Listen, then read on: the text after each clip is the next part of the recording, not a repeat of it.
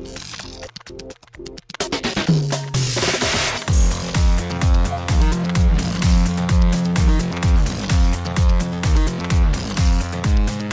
and welcome to Too Fast, Too Forever. There's all kinds of family, we chose this one. It's episode 147, Spider-Man 3 from 2007. I'm Joey Lewandowski. I'm Joe too, and this episode is brought to you by SanDisk.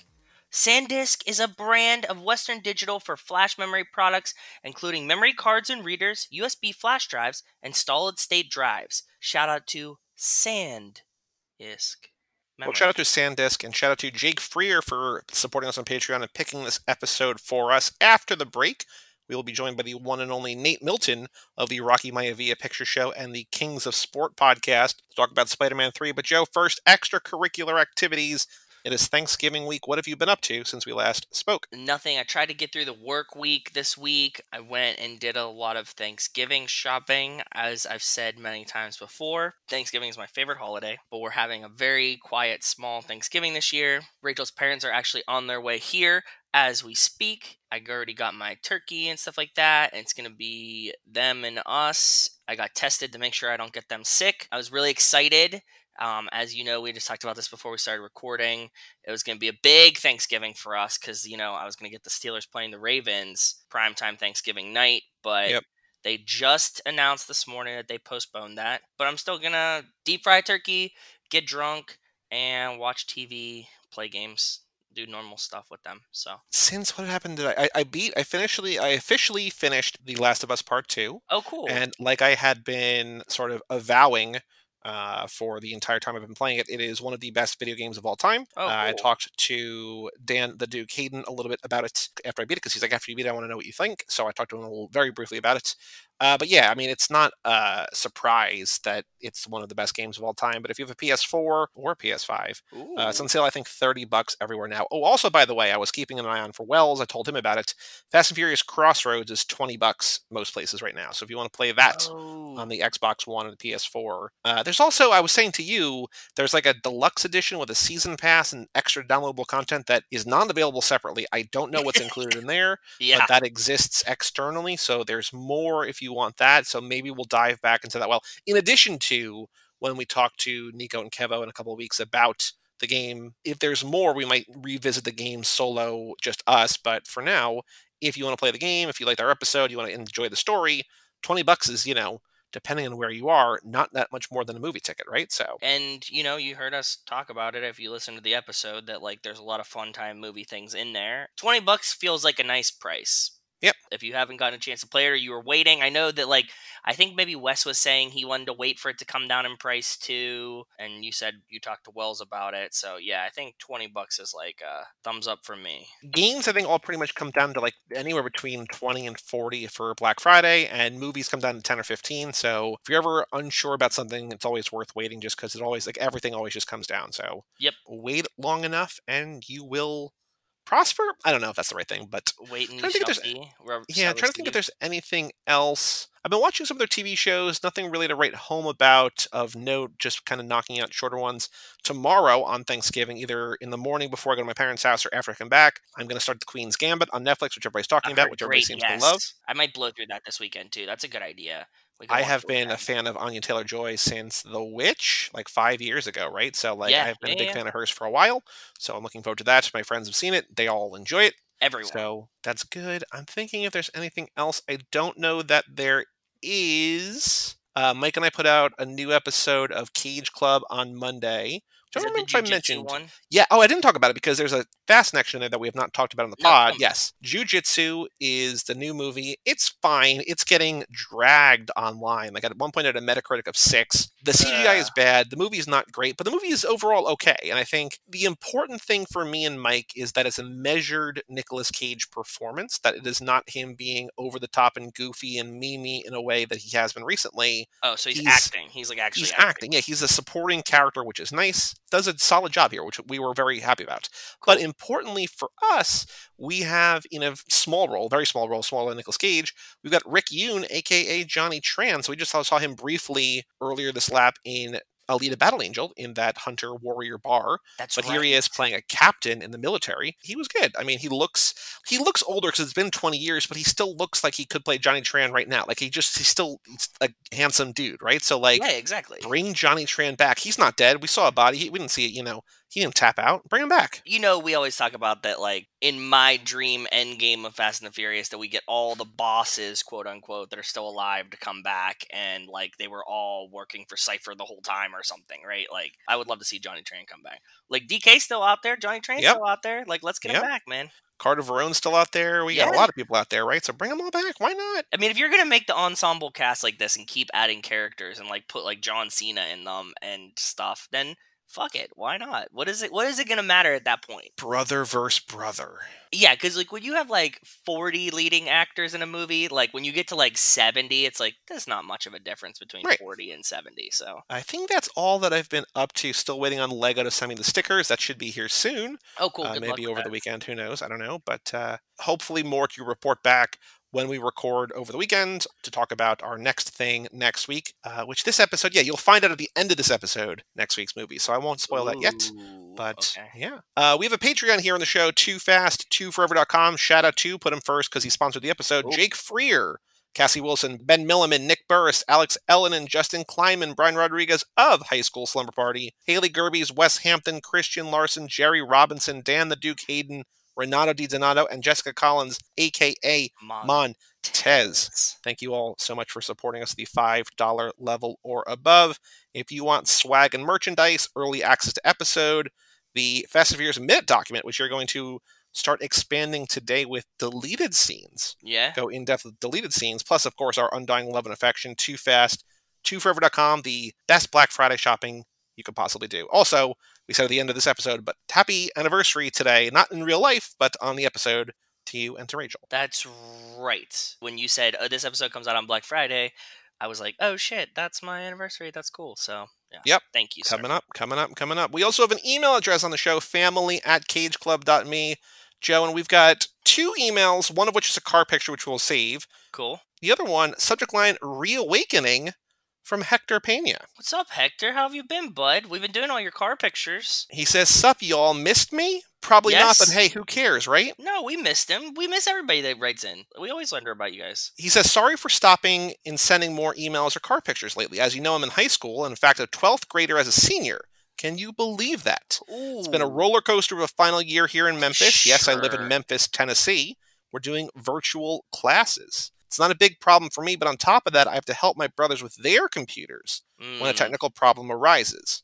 We started in September and have been going ever since. I would have written in during weekends, but shit week after shit week takes a toll on the mind. Well, that's a Sure, bummer. brother. This Yeah, but sucks yeah. for you. As guys that are working and a little bit older than you, not that much has changed, right? It sucks, but it's not like my life significantly changed. If I was like a high school senior Yep. and this ran over your senior year, that would really suck. So I feel for you, brother. That's like the shittiest place in the world to be right now, timeline wise. So Glass half full, though, with the way that the vaccines are going, hopefully by whatever you choose to start next year, whether that's college or, maybe some mechanic something or other, or just a Whatever, job or yeah. just a gap year or whatever, life might be back a little bit more to normal. So this is a true. terrible year to do this in, but hopefully, for next year, things will be better.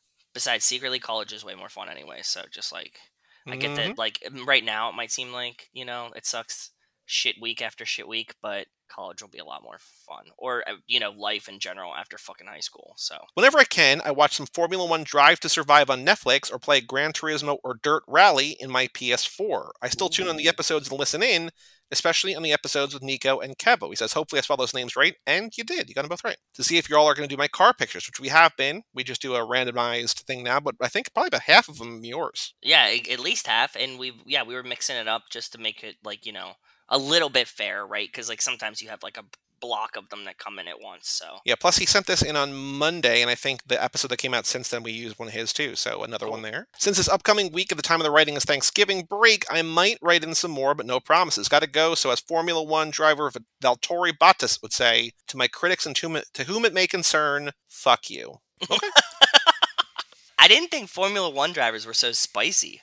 I never really, like, seen their quotes The last time I thought about Formula One driver speeches was when we were watching Turbo, right? So Yeah, you have to have these personalities in like every sport now. it's all viral, baby. It's all viral. I'm glad you're back, Hector. Thanks for writing in, buddy. But that was the only email for today. If you want to email in family@cageclub.me, send in a note. We will read it on the next episode. Yes. But thank you, Hector, for writing in. It's been a while since you've written in, but glad to hear. Good to hear from you. Yeah. Hope the rest of your year goes well, brother. Hang in there. On the streets, Joe, any news about the Fastiverse? I mean, there's no real news at all generally this week because I'm still surprised that there's we broke the new, quote unquote, broke the news that there's like the Wonder Woman 84 going to be on Christmas and Soul going to be on Christmas, but there's nothing for Thanksgiving. I would have thought, I predicted it on here, I was wrong, that there would be some kind of big VOD movie this weekend, but there's not, at least as of Wednesday when we're recording this. I feel like Netflix has to have something up their sleeve or something, right? Let me take a look right now at Doesn't it feel what's like there should be coming up. like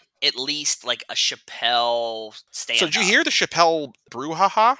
I did, and I watched his.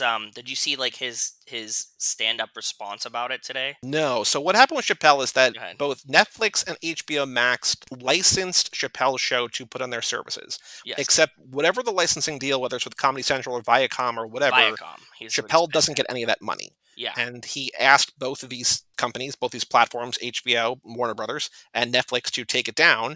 And Netflix is basically in the Chappelle business. Like all of his specials for the most part come out on Netflix. So Netflix is like, cool, yeah, we're so sorry about that. We'll take it down. HBO, at least as of this morning, had not. And it's just a weird time where your name is on the show, you co-created with another dude, but you don't see a dollar when somebody's getting rich off of it, right? Or if not rich, at least getting paid off of it, right? So there was like a clip I saw this today about like, it was him doing stand-up recently talking about it, and he was like, I really like Netflix because I called them, and like even though I signed the contract with Viacom, this was years ago before like streaming was a thing, right? So we obviously didn't know this was going to happen, and I called Netflix and I was like, hey, this makes me feel bad, and they were like, really? That sucks. Well, stop. And he's like, how cool was that?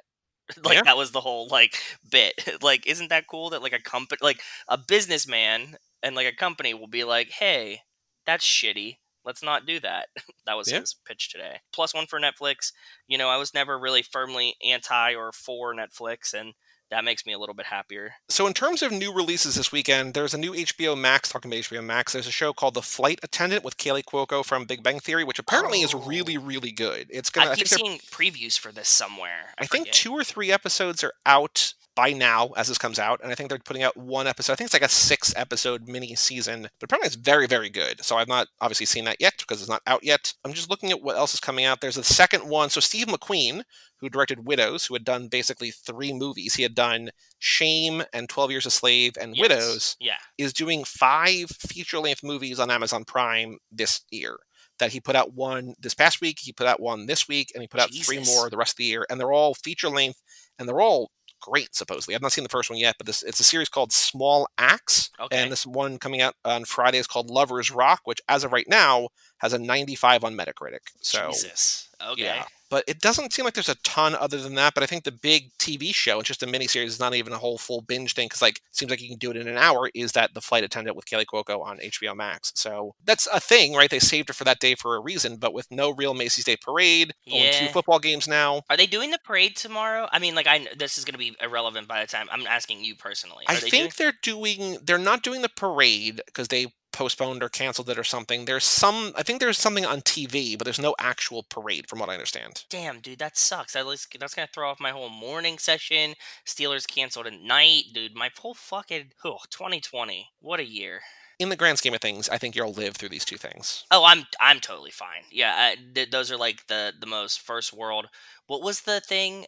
That's a very champagne problem to have. I'm still not sure if that's exactly... Is that for sure what that means? Yeah, let's look it up. They need to make a decision between alternatives that are both desirable. So that's not it. Okay, whoops, okay. It's a first world problem. It's not a champagne problem. It's like, oh, I don't know whether to take out my Ferrari or my Maserati today. It's a real champagne problem. That's what that is. I don't know if I should play my PS5 or my Xbox One or Series X, right? Like, I got so many good games. It's a real champagne problem. Not, oh, no, I can't watch football. Like, that's just a first world problem. Like, yes. Okay, fair. but the two game system things can be a first world problem. It can be a champagne problem, but a champagne problem is specifically when two good outcomes are there. Pre-ordering an Xbox and not getting it on release date is a first world problem. Having both and not knowing which one to play, that's a champagne problem. It's less of a first world problem, I think, right? Okay. Yeah, that's fair. Yeah. That makes sense. Anyway, any other news about the Fastiverse? I mean, what we talked about was not exactly Fastiverse related, but any news about the Fastiverse? No, that's all I got for now. Yeah, I don't think there's anything going on. Hopefully, after I don't know if they're going to get anything in December. We might. But, once January rolls around, we'll be only a couple months out, and with vaccines closer to whatever, and people, movie theaters wanting to get back in the swing of things and whatever, maybe we'll get some trailers. Who knows? But, yeah, nothing going on right now in the world of the Fast and Furious. True. The last thing to do then, in a very brief intro, this might either be really interesting or not interesting at all, because I think we went into these in pretty great detail this lap already, but we are kicking off the extended run of the Fast and Furious Minute with the deleted scenes. And the first one up is Brian and Mia walk to her car.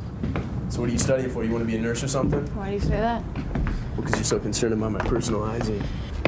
Yeah, but if I was a guy, you would just automatically assume that I was going to be a doctor, right? Yeah, I'm basically just your average sexist grease monkey. Well, speaking of, it's my brother that wants me to be the doctor. And he doesn't quite understand that I gotta get into college first, get straight A's, and then apply to medical school. No, so... Yeah, come on already, get on it. Well, at least he believes in you. Yeah, he's leaving me to death. He's on my ass 24/7. Why do you think it means so much to him?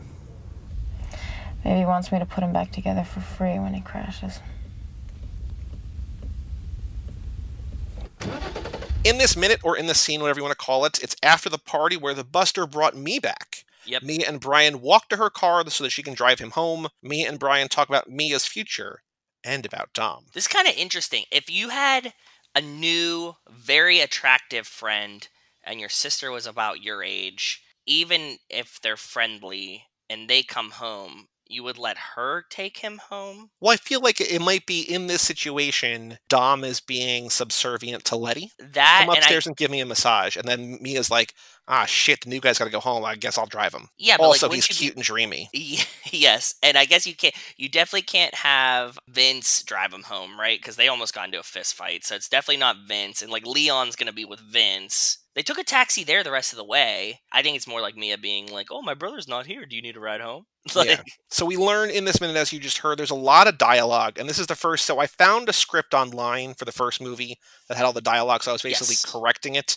This is me writing up the dialogue. And I was like, shit, there's a lot of talking in this one. And I remember I looked back at the notes from why Rob Cohen cut this, and he said it was too florid, too florally written, too wordy, too putting things on the the nose. But there's so much dialogue here, especially since we've had a lot of scenes, especially toward the end, where it was the final hijacking and then the race, where there's no dialogue for entire minutes. And then here, in 46 seconds, there's so much dialogue. Yep. But we learn what Mia's studying, what she wants to be, ostensibly a nurse or a doctor. She wants to be a doctor. She's giving Brian a nudge with the oh, did you think I was going to be a nurse because I'm a woman? Well, does she say that she wants to be a doctor? Because she wants to go to med school. Well, because Brian says, you want to be a nurse? She's like, what, because I'm a woman? But that doesn't mean that, no. It just means that don't be a sexist average grease monkey. Yeah, but I think that she's also implying hey, women can be doctors too. Hint, hint for our next movie. But I think she's gonna go to med school. Oh yeah, for sure. It's just she's studying biology or pre-med or something. Yes, she's still doing biology, so she's not in med school. So that's a very good point. She's not committed to saying she's in med school yet or going to med school because she doesn't ultimately know yet. Also, we could convince Brian to talk about this on this podcast because she's a high school student. Is she? Well, because she says, I gotta get into college first, get straight A's, then apply to medical school. She's in high school. That makes this movie more problematic than I imagine. Well, no, she could be 18. You're right, but that's still weird. Well, Brian's probably, he's got a job. He's he's a relative grown up, but he's probably, we've looked this up before. Brian O'Connor. He's 23. 1978. July 14th, 1978. So he's 23. Yeah, not great. What's half plus 7 for the creepy guys in the crowd? So that would be 11 and a half, 18 and a half. It's borderline. It's real close. Borderline acceptable in that creepy math way. In the creepy math way, for sure. But also you have to remember in real life, he is a cop, so he's done the cop training. What makes it even creepier is that guy at work with him who's like, I'd get off to her pictures too or whatever. Like that's he's like that's 40. a grown ass man, right? That's a grown ass man. You're right. Yes. But Mia, jokingly or not, seems frustrated at Dom in this minute for being a grease monkey. Like, speaking of grease monkeys, let's talk about, like, it might be also just kind of a throwaway joke, but it's also like, I get the impression that maybe, like, I kind of want my brother to do more with his life a little bit. Like, little do we know that in a couple years, he's going to be a multimillionaire, thief, spy, whatever, right? But, like, running Food Shack and just being a grease monkey, and, like, it's a noble profession, but also it feels like Mia sees that there could be more within the eyes of Dominic Toretto. Also, maybe can we perceive this that she's maybe kind of covering for him because she knows what he's actually doing. Yeah. And it's like a tell. She's like, oh, remember he's a mechanic. Nothing more. Exactly, right? Like it feels a little bit like that. Like, what were you doing? Nothing. I wasn't doing anything.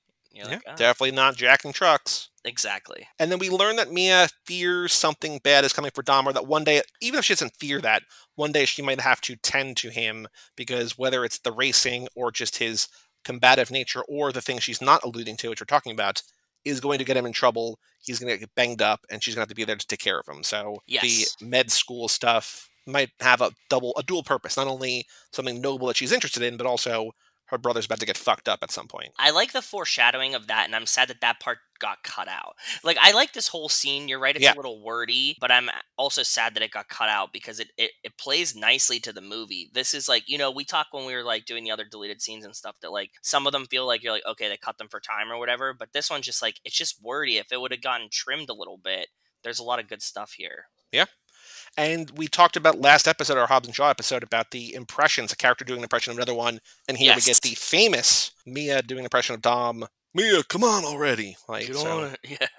Yeah. So what'd you notice? What's here? What's here for you? The hard thing is that a lot of these aren't like remastered. So yes, colors and details are very difficult. They're very, very blurry. They're like if you ripped it off of TV when we had VCRs. I would use my digital copy of the first movie, but I don't know how to rip. Whatever. Long story short, I'm using the YouTube rip for these. I think there's probably there's like maybe a slightly better, but I think it's like a widescreen in a full. Like it was not an ideal situation. Like there's not a crisp version of this that we could use. No, there's not like the nice like remastered fucking 1080p versions of these. So it's hard to point out some of the stuff, but also these are short scenes. This one was just on the porch of the house, and in the dark. So I didn't notice too much. I got the cars. You can see Leon's yellow skyline in the background. You can see Mia's car because they obviously get into that. And one of the only fun things that I did notice is that there's a window air conditioner in the house next to theirs. And I was thinking, like, we have a lot of window air conditioners in New England. Yep. Because like a lot of seasonal houses, a lot of houses didn't have air conditioners. But I'm like, but in LA, like a house without air conditioning, like central air, that's kind of weird. That was like the only thing that really struck me that you catch like as they're walking out. You see the people dancing through the window, so the party's still going on. If we know that Dom is with Letty upstairs, they're just having a party in their house with like no supervision of their house. Well, that's a thing that we will get into in our next movie, but that reminds me of like having a housekeeper letting multiple people into your house and being like, hey, I gotta go. Can you let them know the people are here? It's like, wait, what? Who are you? You don't know. You didn't ask who we are. It just, I feel like that's kind of, like a home base of sorts for their friend group. There might be strangers there, but it also could just be, Leon and Vince and the girl that Vince is trying to sleep with or what, like Jesse, we don't know. Jesse's still there, yeah. Yeah, because there's a decent number of people there, but it feels like it's not a wild party. And it feels like mostly people that will eventually know. So it's definitely weird, but it's not like insane, I don't think. But with no homeowner supervision, there is so many lit candles in there, don't forget. That this is actually a fire hazard. This is like a dangerous situation. If somebody like couldn't have said it better myself. Absolutely. You might want to have one of the homeowners there, or at least check the batteries in your smoke detectors to make sure that nobody's going to catch on fire here. Thank you, Smokey Joe. You're welcome. Any other notes about this scene? No, that was it. I will tell you that the next deleted scene we're going to do, and like, so we were talking about on mic a little bit, off mic a little bit about how to do these. As I was editing the scene down, like the chunk on the YouTube, because we have the YouTube playlist of deleted scenes, one of those videos are already off YouTube. I don't know which one it was. I'll figure that out, I guess, when we get to it. Who knows? Okay. The scenes are mostly under a minute. Some of them are a little bit longer. One's like significantly longer, but I think we're going to go scene by scene. So this one's 46 seconds, close to a minute. The next one we're doing is the one where they talk about OJ in the streets. It's like 15 seconds. So it's going to be a brief, quote unquote, minute next time. But we're trying to, I think, extend the first movie because the first movie's fun. And like, we don't have to rush these. We got nothing but time. Nah. So we got so much time. And like, it will be nicer for my brain and yours, I think, if we have like first full movie, like done. Like, Yep. Everything, deleted scenes, fucking everything. Just do it. Either way, next lap, we're going to get to 2 anyway, right? So it's not like we're going to get to 2. Like, even if we rush through it, I don't think we get to 2 this lap anyway, because we have the turbocharged prelude as well. So exactly, we're going to go through this at our deliberate pace and then do turbocharged prelude and then go down to Miami for Too Fast. Amen. Exactly. Any other thoughts about anything? Or do you want to take a break and bring in Nate to talk about Spider-Man 3? I think that we should take a break, and I'm excited for you guys to hear the episode only because... I mean, well, not only because, but mainly because Nate is just fucking an awesome dude and hilarious and cracks me up. It's a fun episode. It's a really good episode. Fun episode. So let's take a break. Shout out once again to Jake Freer for sponsoring this, and we'll come back after this word from our sponsors.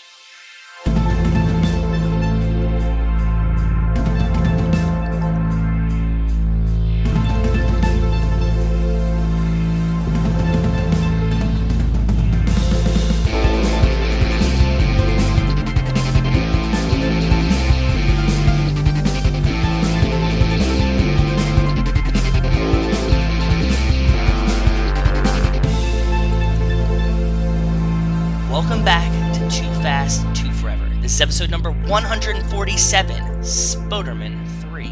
This episode is brought to you by SanDisk Memory. In 1991, SanDisk produced the first flash-based SSD in a 2.5 hard disk drive form factor for IBM with 20 megabyte capacity, priced at about $1,000. So shout out to SanDisk Memory. Shout out to SanDisk, and welcome back to the show. Shout out once again to Jake Freer for sponsoring this episode, for being a patron on TooFastTooForever.com and picking this movie for us to talk about.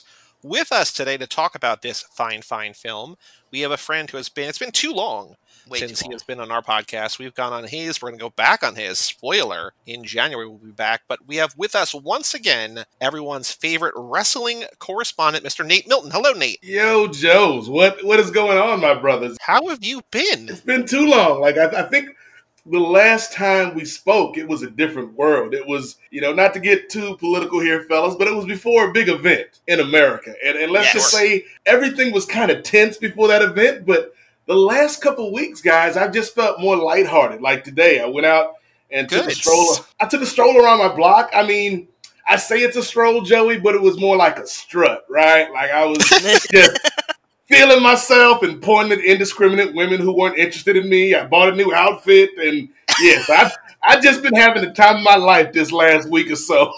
Did you comb your hair over in a new way over one of your eyes to show the world that you're a different person now? Yeah. I mean, that as one would do, as one does.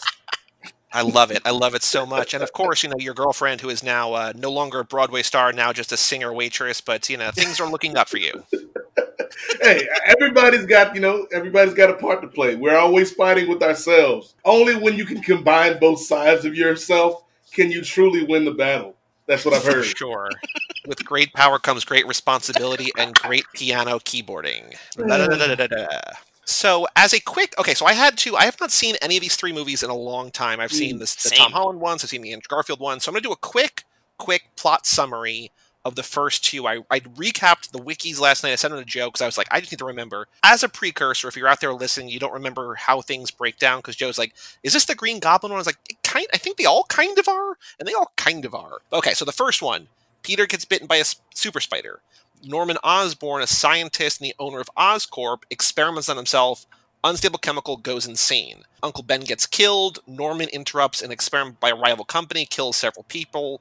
Peter gets a job at the Daily Bugle. Norman, who's now the Green Goblin, kills his company's board after learning they plan to force him out. He fights and hurts Spider-Man, then recognizes Peter's wounds, attacks and hospitalizes Aunt May. Mary Jane becomes obsessed with Spider-Man, but is dating Harry, who's Norman's son, played by James Franco. Harry, in a jealous fit, tells his dad that Peter loves MJ, whom Norman then kidnaps. They fight. Spider-Man kills Norman. Before he dies, Norman tells Peter not to tell Harry his true identity. Harry swears vengeance against Spider-Man. MJ kisses Peter, who tells her they can only be friends as a way to protect her. So, whew.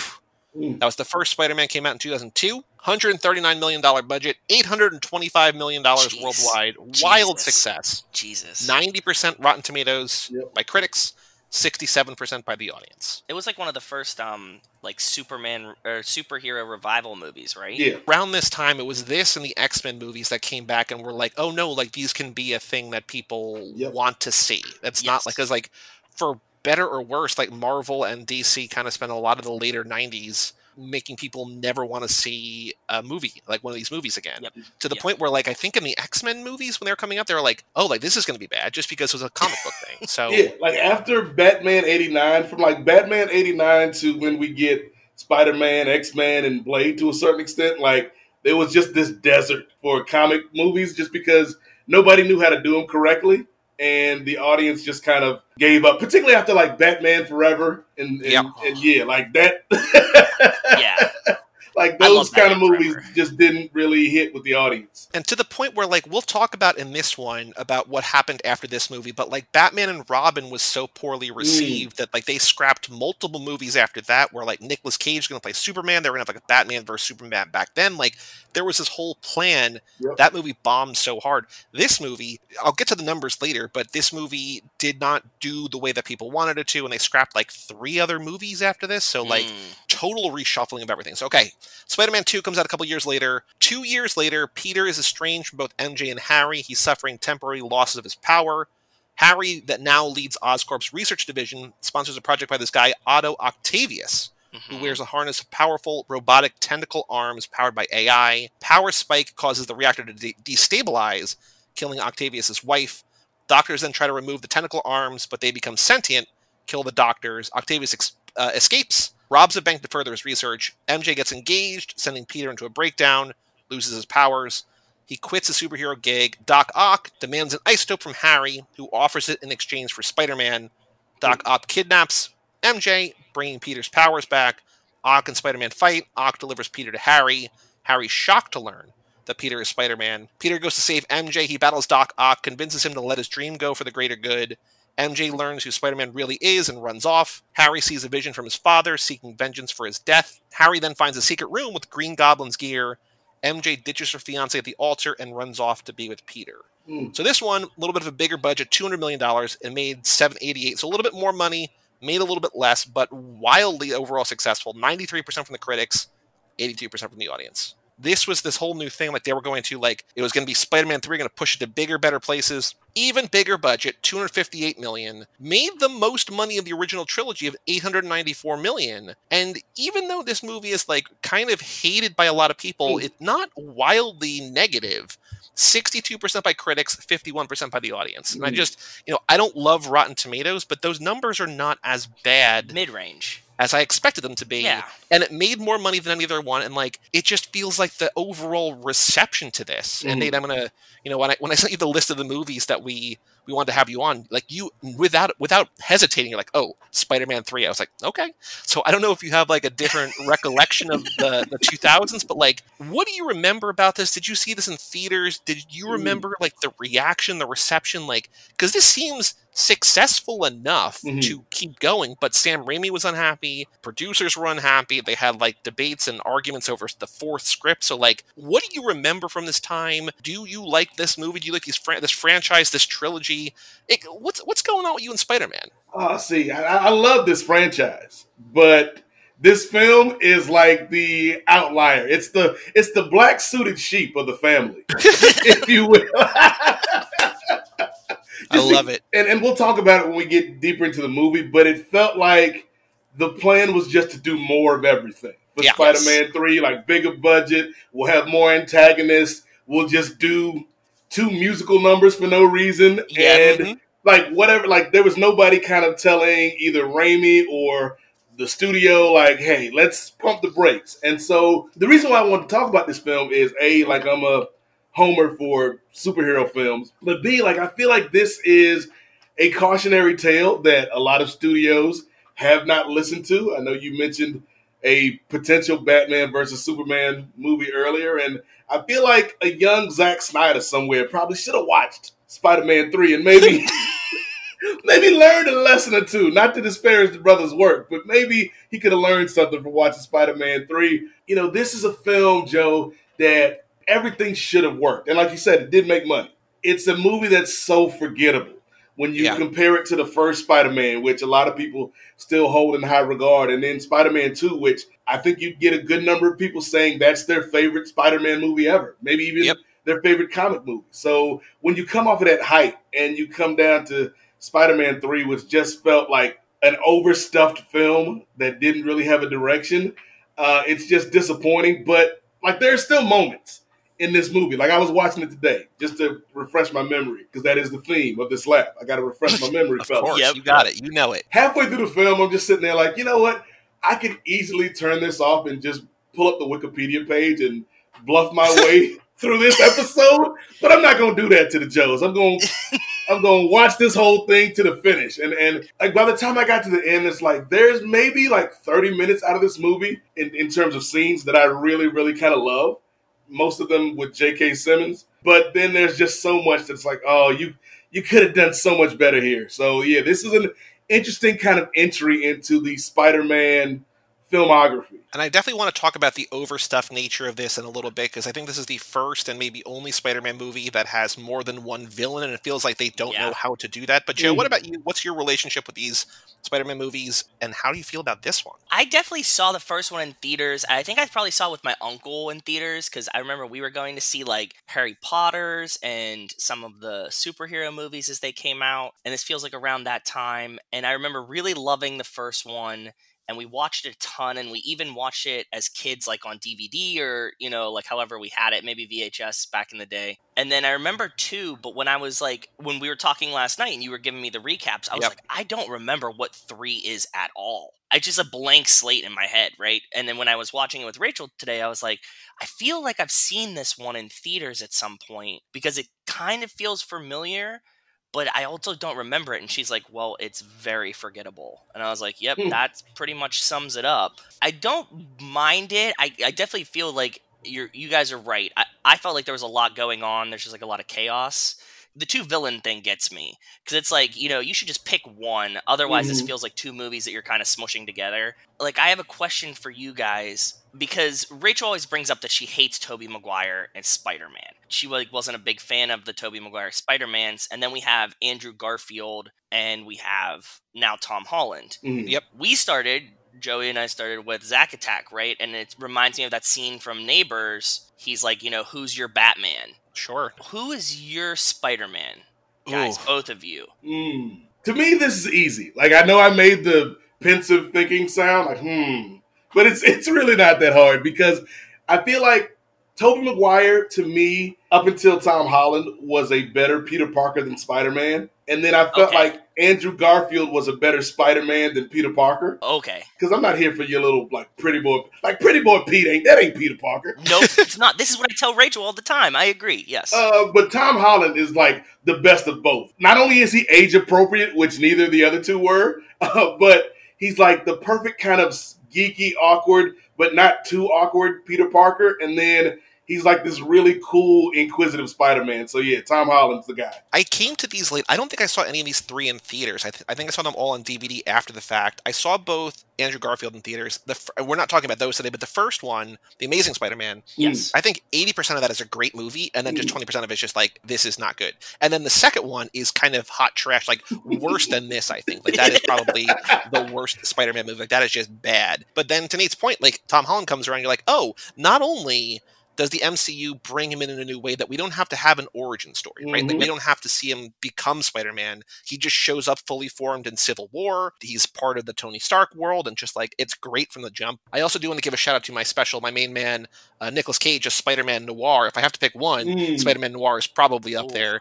And just Miles Morales and all of it. And it's like, that's the best. Into the Spider-Verse is the best Spider-Man. Like, that's just unbelievably good. But yeah, of the 3, And there were rumors that they wanted to get all three of them back in Spider-Verse. They might be in the sequel or whatever, just have like a multiverse of just like all the different like Spider-Men we knew. Yeah, Tom Holland is great, and I like Nate's breakdown of the who's the better Peter Parker versus I like Tobey Maguire as a Peter Parker, even though I'm not a big fan of Tobey Maguire. Like, shout out to Mr. Third Times, Mike Manzi. When we did the Charlize Theron podcast, he was in Cider House Rules, which we both hated, and he's just like a obsequious suck up in that. Like, it was just bad, and like Mike hates Tobey Maguire, and so shout out to him for the third time's a charm, but also just the anti-Tobey Maguire sentiment. But I think as a Peter Parker, Nate, I think you're right. Like, I think he's great in this, but then the Spider-Man himself in this is kind of okay, sure, whatever. Like, especially if you go back to and I know we're not talking about Spider-Man 2, but like the Peter Parker in Spider-Man 2 is just comic accurate. Like, this guy that can't catch a break, he's in this crappy apartment, he's trying to make $1 out of 15 cents. Like, yeah, you would think Spider-Man could afford a better apartment, right? If everybody knew he was Spider-Man, then yeah, maybe. But not if he's just like, a photographer that doesn't have a steady job at the Daily Bugle. I was saying, let's be real. Like, the Daily Bugle is not some bastion of employee fairness. Yes. Yeah. For sure. Jonah's probably paying him like $5 a picture. I think that you're right, and this is the argument that I get down to with Rachel all the time, that I think, but Nate said it way better, that I think Tobey Maguire is a great Peter Parker. So for me, I'm like, he really hits it. And I love Tom Holland in general, but I think he's like a little too cute to be Peter Parker sometimes, but he's just so perfect, like as an actor and like in the universe, that it's great. Tobey Maguire is like top tier Peter Parker for me. You nailed it. That's what I think it is. I will say that the Gwen Stacy I prefer is Emma Stone. I'm so sorry that I know you don't want to hear that, Joe, but I like Gwen Stacy. I like the Emma Stone a lot better than the Bryce Dallas Howard in this one. I like the Zendaya MJ much more than the Kirsten Dunst. Even though Kirsten Dunst is good, Zendaya is just, next level. But yeah, like there's good parts, I think, to all three of them. I think in retrospect, you'd be like, okay, I don't really have to watch Spider-Man 3 if I don't want to. I don't have to watch The Amazing Spider-Man 2. I can just kind of pick and choose my Spider-Man moments, and like they all have good things in them. And I love the J. Jonah Jameson connection throughout all of them now. So that's pretty cool. With your man Tobey Maguire, like, I think one of the things that hurts the first three Spider-Man, and I do still love 1 and 2 a lot, but I never bought the chemistry between Peter and MJ. Like, I think I bought the Harry MJ chemistry more than Peter, and that shouldn't be the case. Yeah. Well, also, to that point, like, Harry can cook. I mean, kind of cook. He's good looking. He's wealthy. He's got good taste in music. He's considerate. Like, everything. It seems like Harry is like compared to Peter. Like, Peter's like kind of sweet, but it's like Harry seems like a catch. Why wouldn't you? Like, get you a man that can do both, and that's Harry Osborn. Yeah, Harry's who I want to be married to. See, seriously, like. So before we dive into the discussion of the movie, here's some background trivia. So this is very Fast and Furious of it. It was at one point considered to split this into 2 films. So maybe there's the Sandman thing and the Goblin Jr. thing, or there were some kind, but they all decided to cram it into one. When it came out, Sam Raimi, the director, was deeply unhappy with how it turned out. He had hoped that the planned 4th film would have made up for it. And they had movies 5 and 6 planned too, but they never saw the light of day. Also very Fast and Furious, Bryce Dallas Howard, the aforementioned Gwen Stacy, was pregnant while filming this movie and did all of her own stunt acting, which seems crazy because she was 2 months pregnant, but she didn't know at the time.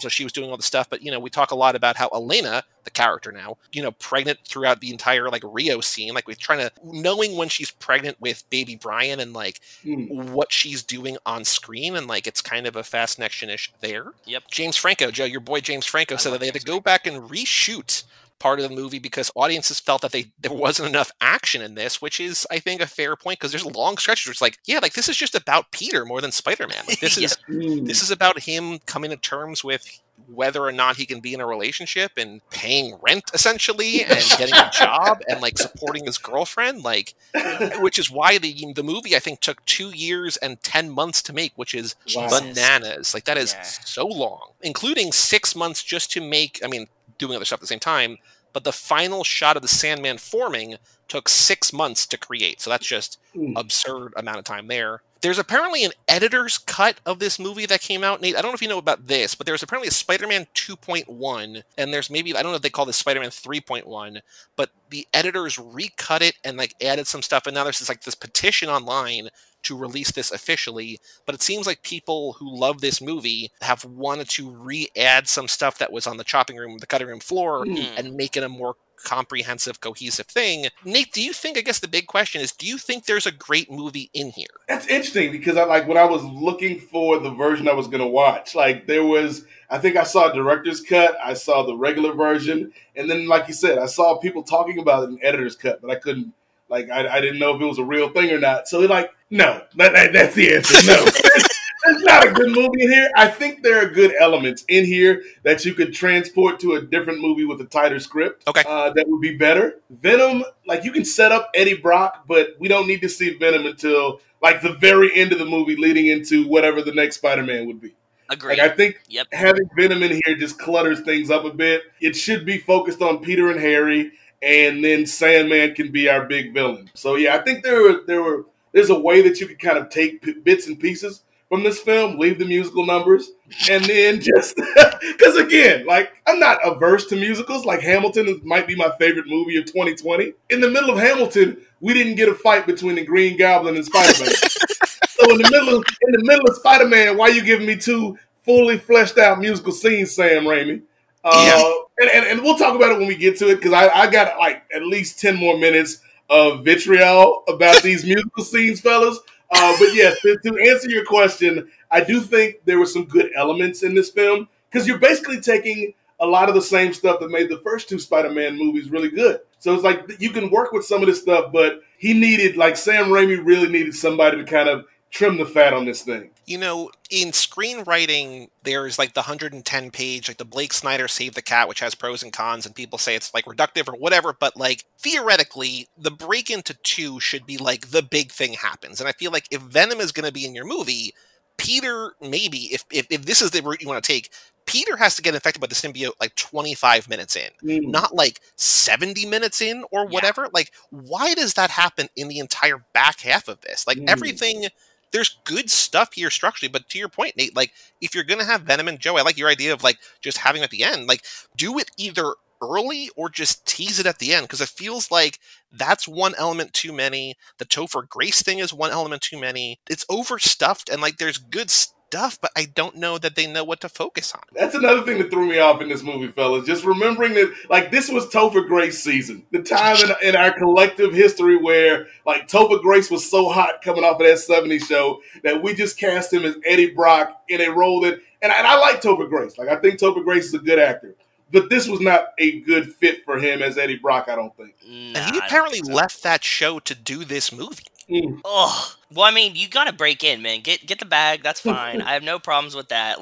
He knows that you're gonna get paid on Spider-Man. That's cool. But also, this isn't the right character for you. He's a much better David Duke in BlacKkKlansman than Eddie Brock in Spider-Man 3. He is so good in BlacKkKlansman. It's unbelievable. Oh man. My last little bit of trivia, and I want to move on to just talk about the movie, is in consideration for the role of Gwen Stacy, we had Alicia Cuthbert, the titular girl next door, whom I love, but I don't know. I think she would have been good, but I don't know if she would have been great. But also in the running, Scarlett Johansson, who would obviously come around to superhero movies before too long. So, damn. But Joe, hit us with it. What are some thoughts? If you want to do some fast connections, overall reactions, takeaways, hit us with some ideas. The first one off the jump, when we go on Rocky Maivia Picture Show with Nate, he likes to talk about music a lot. Sure. I think that for them to have the giant villain be the Sandman and not use Darude Sandstorm in this film is so egregious that I couldn't take it. Every time he would come up, I'd just be like, da-na-na-na-na. That's all I wanted. Just give me one beat of it so that that's you had the money for it. You spent $250 million on this movie. Just give me that once. I thought you were going in a different direction, so I'm going to spoil a very minor moment. So there's the monster feature Crawl that came out a couple years ago, which is about killer alligators. There's a hurricane. Yes, I remember this. This is a town, and it's great. And when the credits start, and I'm going to sort of spoil a minor thing, so if you don't want to just skip ahead, they play this old-timey see you later alligator song. I'm this is the perfect little button because it doesn't fit the movie at all, and it's wonderful. So I want Mr. Sandman, give me your dreams. That's where I thought that's what I want in the credits, just as a joke or something. Sandstorm makes sense, but that's right on the table for you too.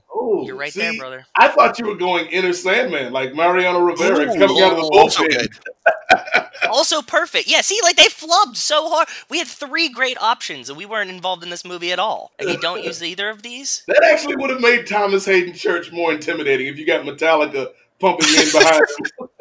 Like, it should just be, like, on a car radio, right? Like one of the people that was, like, you know, gets, like, stuck in a traffic jam is just playing Enter the Sandman, like, on their radio, and then, like, the car flips or something. Like, come on. And maybe it's even James Hetfield in the car. Like, just throw a Metallica cameo in there and be like, hey. Yes. You just blew my mind. That was great. We fixed it, guys. We fixed it. The whole movie is done. Pack that up. We're good. That's the editor's cut right there. It's just add 8 seconds of a cameo. You're done.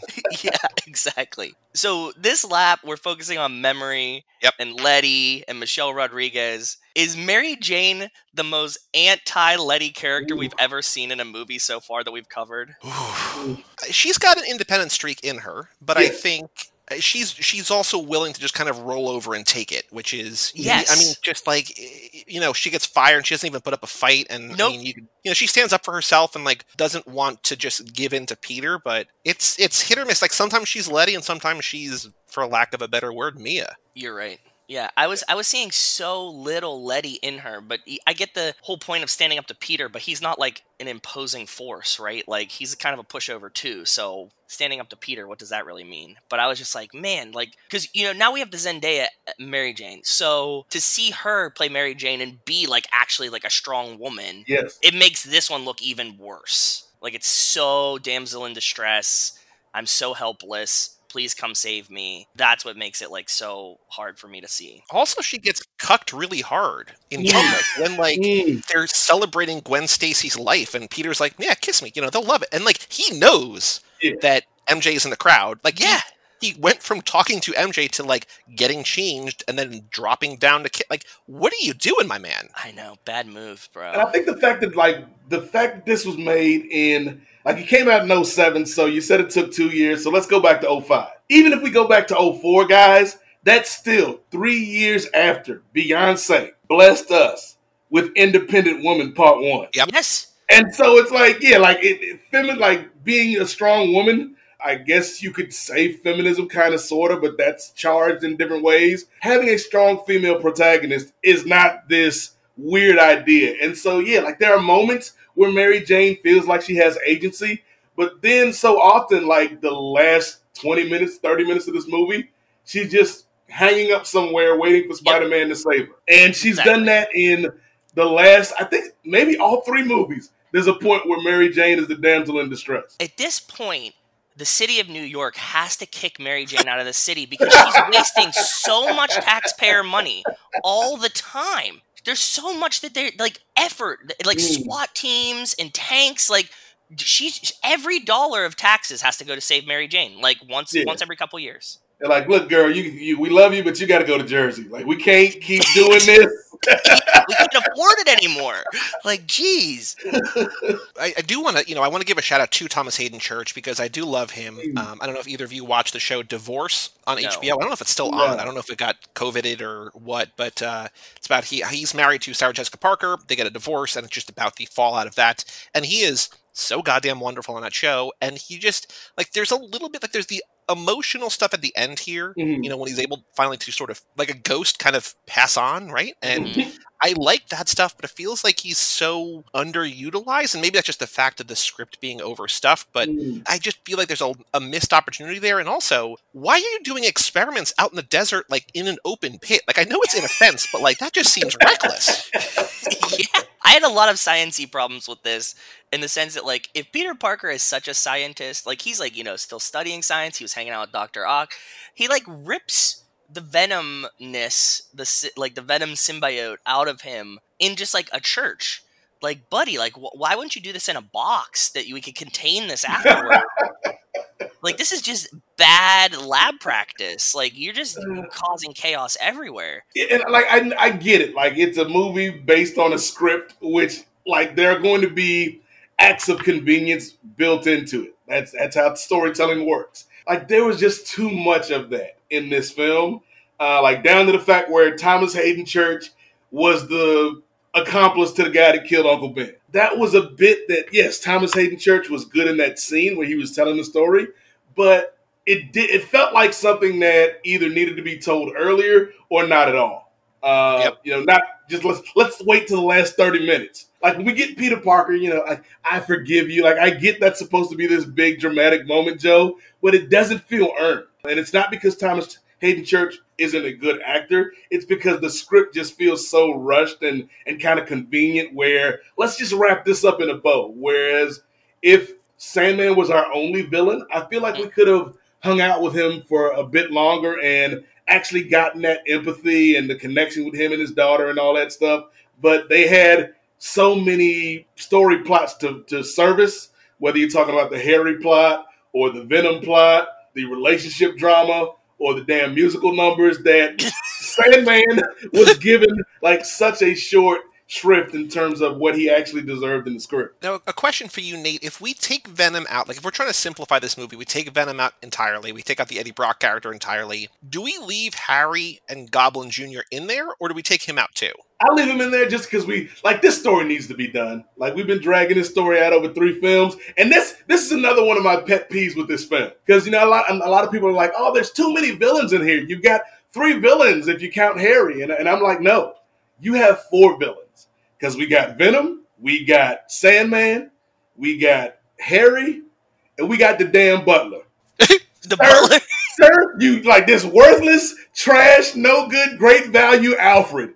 You could have saved us 2 whole movies worth of drama if you had told this boy what happened to his father. But you want to wait until the very end of this movie. You're like, sir, Spider-Man didn't kill your father. I was there that night. Like you could have told us this at the end of Spider-Man 1, sir.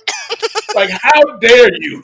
Apparently, and I don't have the full context of this, but there was a trivia thing on IMDb about how there was an additional kind of storyline with the Butler and about how he was trying to, like, idolize or something. Like, he was trying to, like, use Harry's, like, positive, like, because Harry goes off this cliff, right, and, like, becomes, like, obsessed with vengeance and whatever.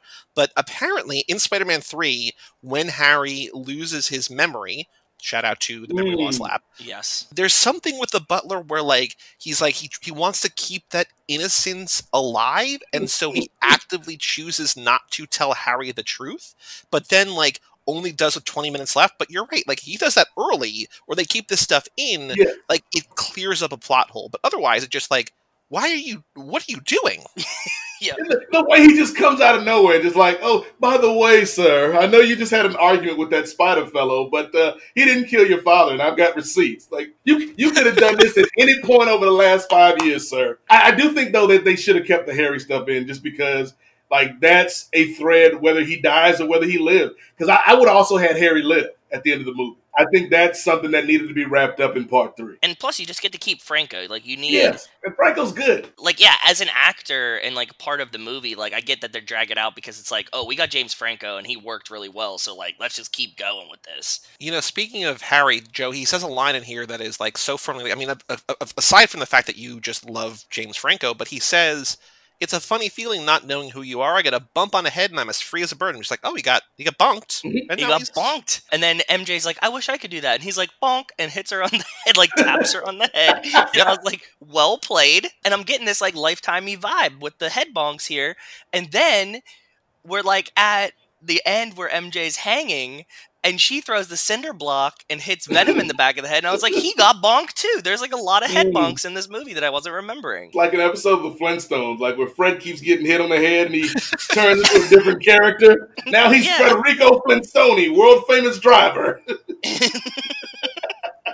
So because we have the head bonks, I was thinking of Lifetime movies. And I think this is the perfect time to bring up that, like, a common recurrent theme, Nate, I don't know if you know this or not, but in Lifetime movies, there's a lot of musical numbers. And I always make the argument that this is how they sell the actress into, you know, being in the Lifetime movie. Like, hey, we'll give you a musical number, and then if you become a singer, you know, like, you can showcase your voice in this film. In this, I was like, is that what they were doing to Kirsten Dunst here? Like, was she, like, eventually trying to become a singer, and that's why they gave her 2 musical numbers? Because 2 is super excessive. One is even, like, it doesn't really fit, but I get it. But, like, 2? Why did we have 2 here? I don't know if you guys remember the Justice League animated series. Like, for my money, is still the greatest implementation of comic characters in a medium. Like, that that series. And there's an episode where Kevin Conroy voices Batman, and out of nowhere, he just does this musical number.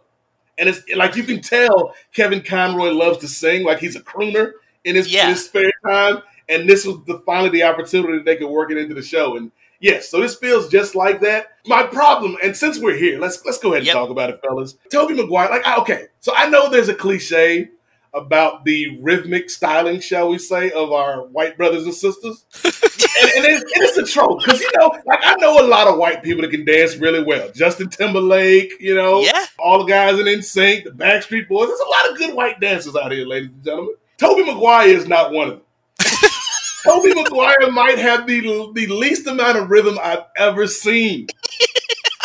And I don't know. I don't know who told him he could do this, Joey. I don't know who told Tobey Maguire, go down the street and strut and you're going to look great. Because even, you can tell, he's in his head. He's like, and 1, and 2, and 1, and 2. even keeping time, he's off beat. This is not a good look. Whoever decided, it's funny, but it's not funny in the way I think Sam Raimi and Tobey Maguire intended it to be. So I think what's funny, and I think this is, again, I don't know if it's meant to be funny or not, but they describe the symbiote, the scientist is like, it seems to amplify or enhance the personality of the host.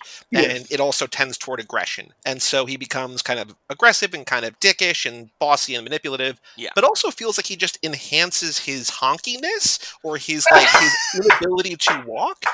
Because when he's walking down the street, he's like the object of sex appeal to half the women, and then the other half of the women are like, what are you doing? It's taking his dorkiness and being like, oh no, that's to 11 now, in addition to his emo-ness and his aggression. So in a way, again, don't know if it's intentional or not, but it takes the fact that he's just this dorky, uncoordinated white boy who was bitten by a spider and became a superhero, but takes all of that human nature of his and enhances it in a way that is oh no, he was never gonna it does the symbiote doesn't make him cool, it just enhances what's already there, and what was already there was really embarrassing. Are you trying to give him an out? Are you saying he's a good actor for playing up his whiteness? I don't know. I think it's one reading, possibly. I do like that reading though, because at least it fits with the mythology of the world. But the moment, even when he buys the new suit and he's supposedly cool, and he comes out and he does that little rowboat number or whatever the hell you call it, it's even then he doesn't look cool. It's oh, Tobey, I'm not white, Tobey, and I was embarrassed for my white brothers and sisters on your behalf. I love it. It's bad. Because I feel like we're focusing on the sidewalk number, but let us not forget, let us not gloss over the number in the club. Of course.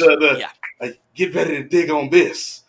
Let's not forget the pelvic thrusts and the Bob Fosse-esque choreography that we've got here in this motion picture, guys. I really it should be called Spider-Man 3: all that jazz. Here you go.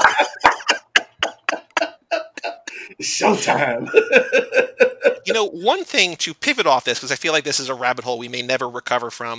One thing I genuinely do love about this movie, and I totally forgot was in this, but Elizabeth Banks as Betty Brant is an absolute amazing element of this. I don't know how far, and I want to look it up. I meant to. I know that she was in, Wet Hot earlier, so she was already a thing. I know that, but she is so goddamn good, both on her own and with Tobey, and also with J.K. Simmons. Yeah, all of everything. No matter who she's with, it's oh, she pops. The black hair kind of working for me, kind of weird, but looks aside, I think it's amazing how funny, and I want to spend time in the Daily Bugle. I don't care about everything else, but J.K. Simmons trying to keep his stress under control, and her trying to keep him in line, and also just be an independent woman in the city. She's amazing. I want to spend more time there. Yeah, we have Brian. He does his awards on High School Slumber Party. Yep. This definitely felt like the character that I want more of in this film. And I don't think it really works, especially, because we have so much going on. But, you're 1,000% right. Every time she was on the screen, I was, just glued. This is awesome. She's killing it. Why isn't she way more prominent in this movie? It took me a while to remember that Banks was actually in this movie, because at first I'm like, is that Parker Posey? And I love Parker Posey. Like, oh, yep, yeah, I can see that. Like, you can throw Parker Posey in anything, even Blade Trinity, and it makes that thing more watchable just for her being in it. So at first, for about 2-3 minutes, I'm like, oh, Parker's in this movie. And then I had to Wikipedia, and I'm like, oh, it's Banks. I'm like, okay, that's cool. But yes, J.K. Banks, Bill Nunn playing Robbie Robertson. I wish we could have stayed at the Bugle more. Eddie Brock aside, because I thought Eddie was just like, let's not bring Topher into this. Let's keep that separated. But like the relationship between Peter and Betty, and then Peter and Robbie, who's kind of like they've got like almost this uncle-nephew relationship. And then Jonah Jameson, who is like the abusive father. Like, I love just kind of the dynamics at the paper. So maybe that's what I really want from this film, Joe, is much less a superhero action film and more like a day-to-day newspaper drama. Like, yeah, this was 90 minutes of Daily Bugle. I'm here for it. The images that they have, whether they're the doctored Photoshop ones or not, like what they turn in are like these spectacular action shots. Yes. But it seems like every time either Eddie Brock or Peter Parker is on the scene, all of their pics are just like medium close-ups of a person. It's just like, hey, so like Spider-Man saves Gwen Stacy from a building, and then they land on the ground, and he's like, oh, let me take a picture, and she leaves. It's like, no, like, have the two of you together. Like, you have the worst eye for photojournalism I've ever seen. Like, be together. Like, have some kind of, like, dynamic, like, in front of the building. But, like, no, he's just, like, standing there, not posing, alone, in front of nothing. It's like, what are you doing? How is this your job? Yeah. I was going to say, at once, like, the Bugle feels like the biggest paper in New York City, and also the most bootleg, rinky-dink run organization in the entire town. Like, I love it. It's at once like the mecca of journalism and also the National Enquirer at the same time, and that's why I'm here for the Daily Bugle. You would think that if they didn't unknowingly have Spider-Man on staff and like ostensibly be the only paper in town, like it feels like Spider-Man photos are keeping that paper afloat. Yep. Like without Peter like setting up selfie timers or whatever and swinging by, like without that, they have nothing. Yeah, because they're not reporting on the Mets or the Yankees or the Giants. They're not reporting on politics. It's like wall-to-wall coverage of Spider-Man. You're right. That's what's keeping the economy going at the Bugle. Bring me more Spider-Man pictures. There was a couple fast connections in this movie, much more so than we've been that we've had, right? It starts with when Peter Parker's listening to the scanner, and I felt very reminiscent of like the Streets Closed Pizza Boy type situation. Oh, okay. And like even the codes were kind of like the voice, the codes, everything kind of sounded similar. So I was like feeling that relation there. In our lab, we've been saying like whoever has the amnesia, do they become so like is Harry Letty, right? Like and not really, but kind of. But I'm thinking, okay, if Harry is Letty and Peter goes evil, it's like Dominic Toretto just went rogue. So, like, Peter is kind of Dom. Does that mean that, like, is that the true love story? It's like the Dom and Letty, but it's like the Harry and Peter. But also, it should be like the true love story of Fast and Furious is Dom and Brian. So, like, the pieces are all there, but like much of the rest of this movie, it's all kind of askew and doesn't line up the way that it should. But, like, archetypally, the pieces are there. But, like, I don't know who MJ is. I don't know who I don't know who Eddie Brock is. But it feels like there's some kind of love story between Harry and Peter that's kind of reminiscent of Dom and Letty or Dom and Brian or something, but I don't know. We often talk about like Dom and Elena and Letty as a love triangle, but we never get this version of a love triangle in the Fast and Furious, where it's like two scorned lovers at the same time. Like when we have the scene with like, you know, Peter Parker and MJ there and then making out with Gwen Stacy at the same time. Because like Elena and Letty kind of, they don't overlap ever. Or like at least not known by them. You know, because Letty's forgotten and she comes back. And then like when she comes back, Elena kind of goes to the side. We don't have like this tension where there's like a love triangle that's happening in real time at the same and that's time. like your whole thing, right? Because you're like, when Letty shows up, everything else gets put on the back burner, right? Like MJ's in the crowd, it should be like nobody else matters, but it's like, hey, Letty's here, but also Elena's here, and I'm gonna make out the lady. It's like, no, that doesn't like that flies in the face of what you've been like your theory-ish that you've been having, you know, for laps now. It just felt weird that like whenever we say love triangle, this is what I'm usually thinking of, but in the Fast and Furious context, it's something completely different. And I think you are right though that the real romance or the real relationship here is between Peter and Harry. Because there's so much more chemistry between Maguire and Franco than Maguire and Dunst. Like even the bit where Harry comes back at the end to help fight the villains with Spider-Man, and they have like the witty banter back and forth, quote unquote. You're like, what took you so long? Hey, you know how it is, Pete? And it's like, you know what? I hate the words that they're putting in your mouth, but like you can tell like there's a genuine affection between these two guys. And so yeah, like I know they would never make a Spider-Man movie without Mary Jane or, you know, MJ in the new MCU Spider-Man movies. I almost wish we just had more of Peter and Harry, because I believe that relationship a lot more than I do with Harry and MJ, or even Peter and MJ. That and the we always pitch the love story between Brian and Dom fits so well, and they do have like amazing chemistry. But also, like it's your buddy, and if like story wise, if you knew this guy since you were young kids and you're friends, like that is going to be like a really close relationship. Whether or not we like make it weird and romantic or not is our choice, but you're going to have a stronger relationship than you and your even, you know, girlfriend, right? Like that's just like they're bros that like grew up together. So and the only one that could break up that relationship was some trifling butler. Nate, do you have any other notes or thoughts about the movie, or any other rants about the music scenes that you want to get off your chest before we play a couple games? A couple things. Number one, I think to sum up my feelings about this movie, there's a reporter in this film that gets a pretty decent amount of screen time during the action scenes for whatever reason, and she sums up the film for me.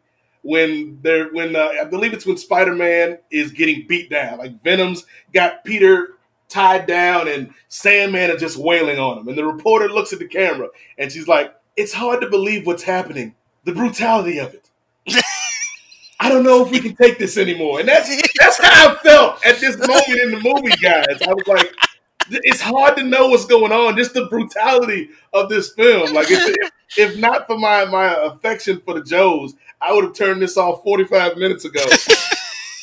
This is what happens, not to get too poetic, but I feel like Sam Raimi, like this was his Icarus film. Like he had two great films, and in this one, he got a little too close to the sun. And his wings started to melt a little bit, and he crashed and burned. Because I think there is a good film if you make this two movies. If we've got a Sandman movie that deals with that story, and we wrap up the Harry-Peter conflict, and then we come back with a big Venom movie. Because Venom is a big enough character to warrant his own film with Spider-Man. If we had done that, maybe 3 and 4 would be looked at favorably, as opposed to now where everybody either forgets 3 or they don't really care about it. So, like, I think there's some good performances here. It's just very excessive, very overindulgent. You can tell this is the movie Sam Raimi made unfettered by the studio. Like, he's coming off of 2 smash hits, and they're like, you know, whatever you want to do, Sam, you the boss. And Sam's idea is, all right, musical numbers up the wazoo. Like,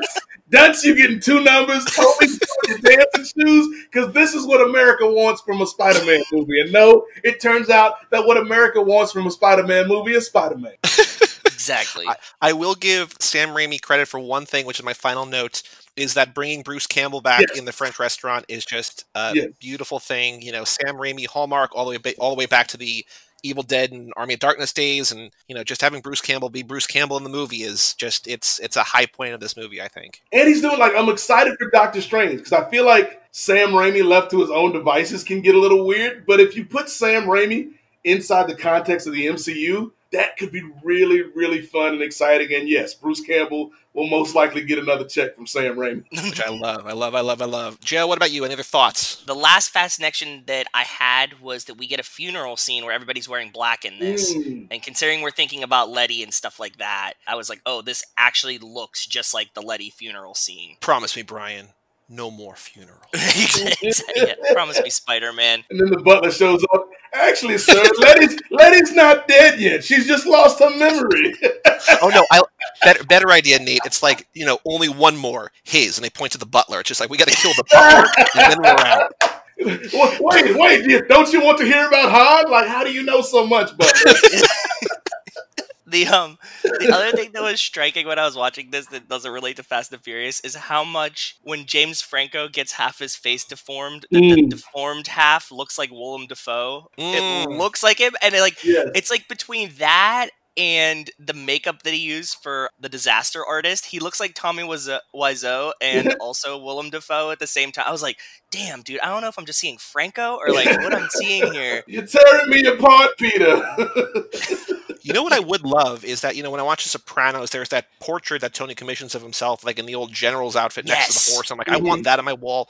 I also want this like oil painting of Willem Dafoe as Norman Osborn on my wall. Like, what is that? Is that Willem Dafoe from Spider-Man? Like, yeah, it is. Like just him like in a suit, like in a smoking jacket or whatever. Love it. I know we have like a lot of Australian listeners. And as I was watching this, I was thinking like, if you're not from America and you've never been to New York City has to just be all construction and jazz bars. Like, how many times do we see jazz bars in any movie about New York? I've never been to a New York jazz bar. Like, I'm sure they exist, but not like every fucking corner is a jazz bar. Well, you just need a cooler boyfriend to take you there. Apparently. Like, everybody's in smoking jackets and always at a jazz bar. Like, what the fuck is going on here? So, I know it's something that happens in every Spider-Man movie, like the mask either gets beat up or he takes it off in the middle of a fight.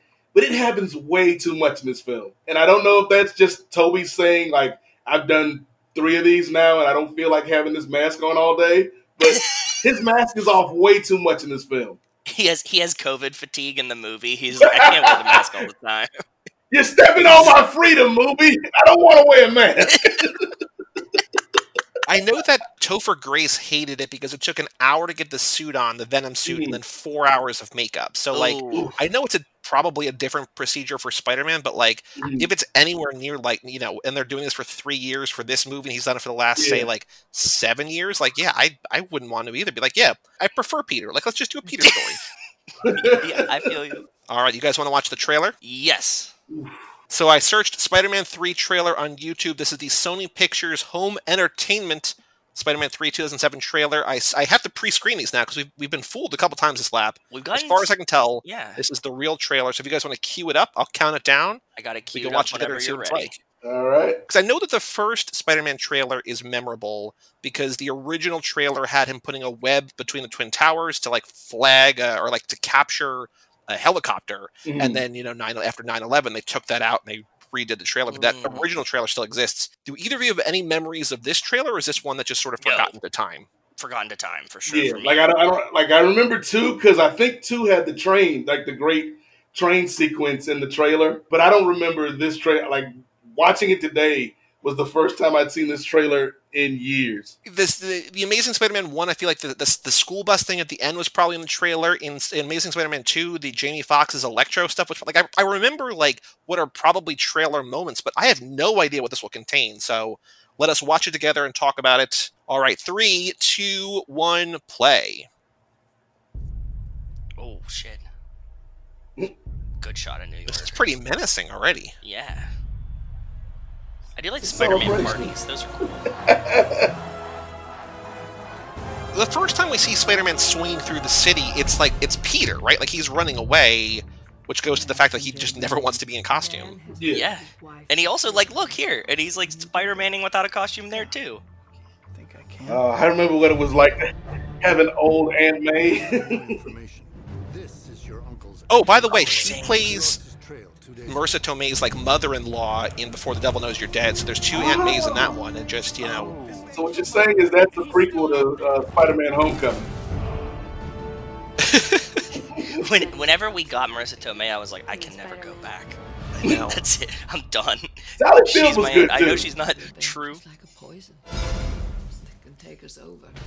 There's been a lot of like the New York Times just put out a thing about like determining your COVID bubble size for Thanksgiving and everything, and it's just in this I'm like wondering like how big Spider-Man, like who knows Peter Parker's Spider-Man bubble, because like it's getting untenably big. Like so many people know he's Spider-Man. Like it feels it's reaching dangerous levels right now. Exactly. Yeah. He's getting to the end. That would have been the next movie. Topher Grace, ladies and gentlemen. What does it matter to you anyway?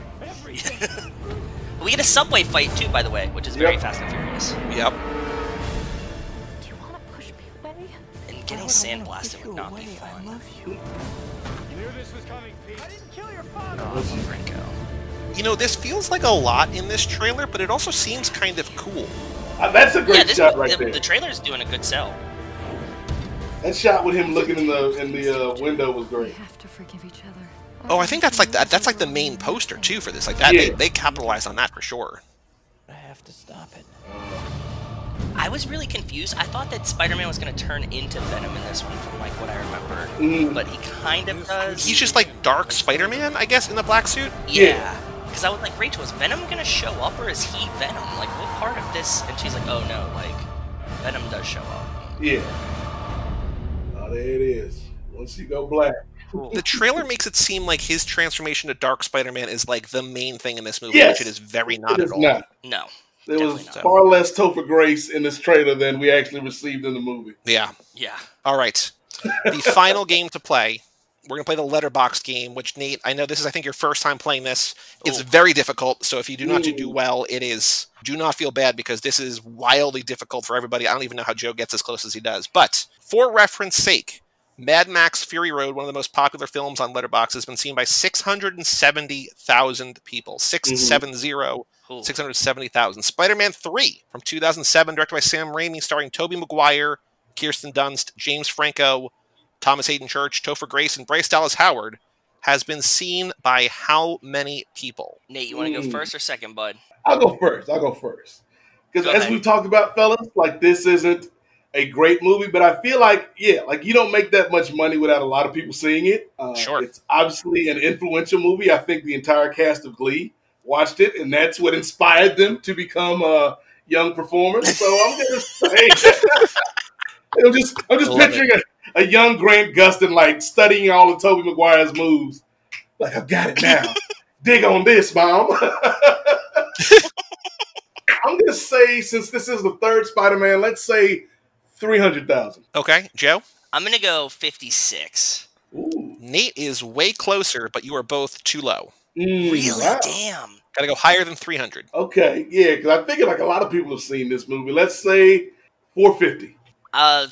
365. You know, Joe, you are very close. I want to make sure I get this lyric right. 369, damn she fine. Hoping she can sock it to me one more time. Get low. 369,000 people. 368,961. 369,000. So, you know, Nate, for your first guess at 300, not very way far close. off. I think Almost close enough to win both showcases. Well, I appreciate it because, again, like you mentioned that song lyric, it ties into Spider-Man because we know Spider-Man was on the windows and he was on the wall. To the walls. And Yeah. so the web dropped down and fall. Till all these goblins crawl. If you can consider, like, him shooting the webs as skeet skeet, like, that's still Yeah. Oh my right? god. So, Oh my god. Yeah, is Get Low about Spider-Man? it might be. Like, that's what should have been like, granted, it wasn't out yet, but that should have been the closing song to this film when Peter and Mary J are having that sentimental moment. It's to the windows.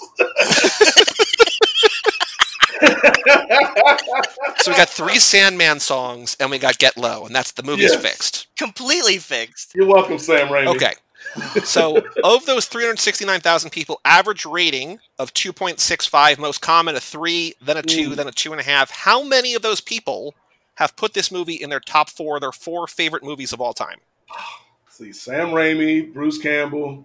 It's weird because it could be either like way low or way high. Yeah, gotta be low. I'll let you go first. I'm thinking it's going to be like 25 at the Ooh, most. Okay. I'll go a little bit higher because I do think there are some people that swear by the first Spider-Man trilogy. And I'll say 46 for no reason at all. You both got to go higher. You are underestimating the love for Spider-Man. Man. 75. I'm going to drop it back down and tie into the last answer. Let's go 68. Still got to go higher. One more Wow. message. 115, and that's ridiculous. I can't believe if it's that high. You know what? Let's shoot for the stars. I'll say 200. 207. 207 Wow. people have this in their top 4. And I spent so long last night finding an account that works because, like, the thing to keep in mind is a lot of people have in their top 4 Spider-Man 1, Spider-Man 2, and Spider-Man 3. Yeah. Mhm. So there's a lot of those people. That's not very interesting to play in this game, but we're going to go to HMZ period at HMZ ACR on Letterboxd. Okay. 5-star review. Well, I guess everyone must already know what I'm going to say.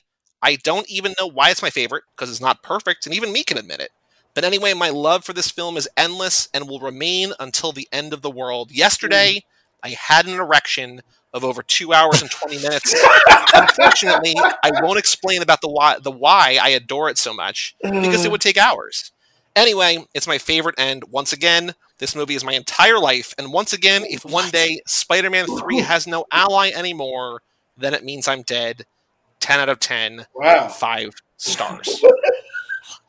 Somebody really fucking loves this movie. Okay.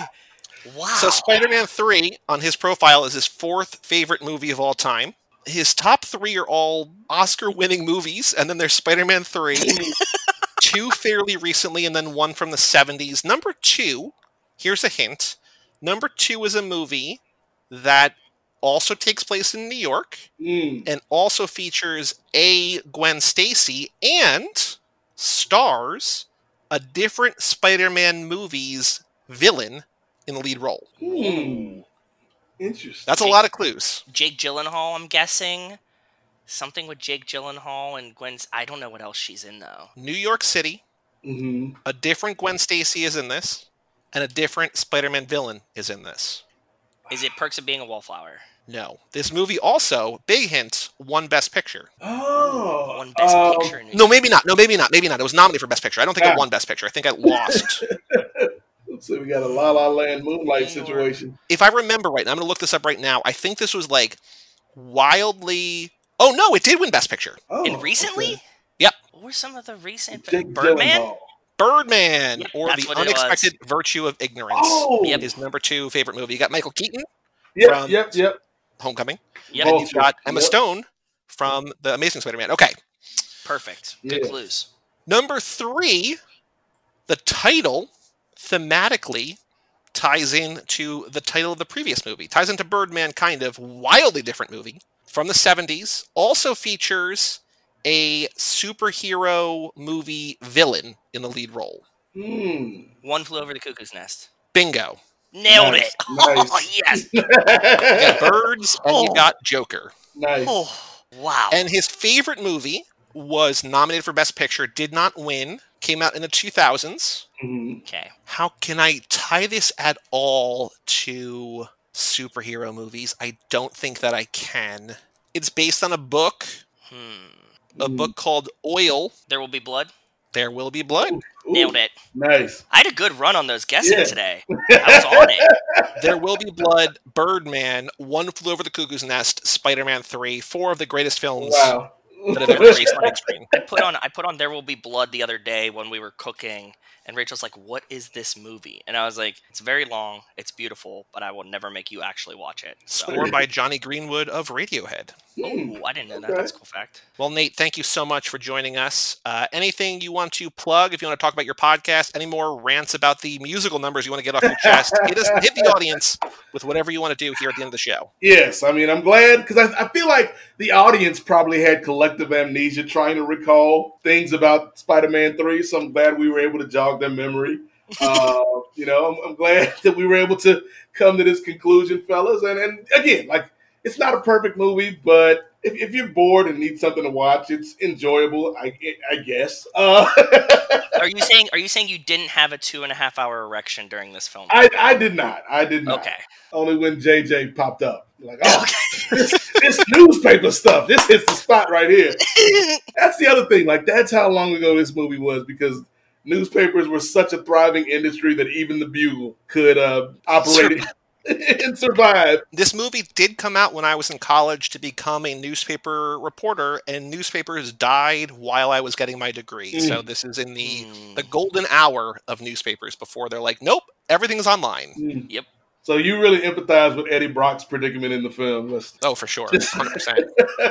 So, yeah, I appreciate you guys having me on the show again and Love having you. talking brother. about this film. I just want to say, like, Joey and Joe, if everybody else leaves and you don't have an ally, as long as I'm alive, you'll have one ally in me. Thank you, brother. The only thing I love better than Too Fast, Too Forever is One Flew Over the Cuckoo's Nest. Beautiful. Beautiful thing.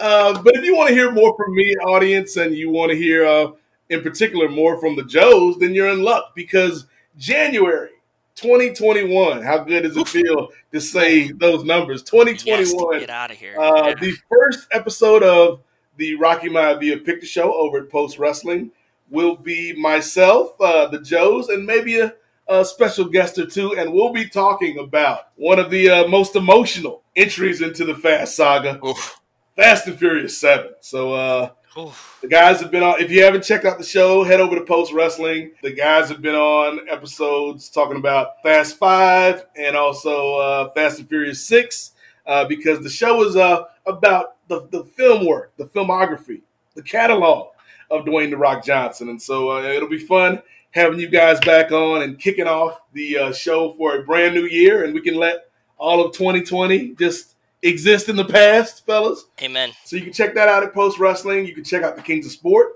We do have a Patreon. So while you're signing up for the Too Fast, Too Forever Patreon, you might as well take a stroll, take a Tobey Maguire-esque stroll through Patreon and hit up the Kings of Sport, patreon.com/Kings of Sport. $5 gets you in the door. Right now, we've got over 100 hours of content up there, audio and video. This week, we're dropping our very first movie live watch. And it's going to be myself, Brittany Monet, and Vanessa Shark from the Black Lightning podcast. Also, like, terrible news about Black Lightning this week, but that's a conversation for another day. The CW, get your act together. We did a live watch of Hamilton. Oh, nice. And so, yeah, it's 2 hours of, because Brittany's like a Hamilton super fan.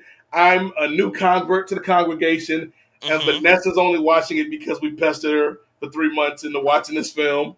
And so, like, we had a good time. So it's us watching and singing and dropping various, like, we do some fan casting, and yeah, two hours of just a celebration. I'm thinking about putting that episode out for free on the Patreon as kind of a holiday treat for everybody, because I know we've all had a tough year, so we need all the good stuff we can get. So that'll be free probably. But then if you want to, contribute and show your appreciation, you can subscribe to the Patreon for $5. You can find me on Twitter at @8 MOZAIK at Nate Mosaic, and there you'll find links to like the other 30 shows I do, because I think this is where I feel a bit of a kinship with Sam Raimi, Joey. In that I get all these ideas and I just can't say no. So like a normal person would have stopped at 2 podcasts, maybe 3, but I got like 5, 6, 7 of them going at one time. So like I appreciate Sam's enthusiasm, but like maybe we just need people to kind of rein us in from time to time. Well, you know what they say, Nate? Podcasters, they get the job done. Oh, yes, we do. Yes, we do. Like, here's the thing, and I hate to say it like this, but like there's a lot of good podcasters out there. I don't want to pat myself on the back too much, but like Kevin Smith. Like Kevin Smith did 5 podcasts.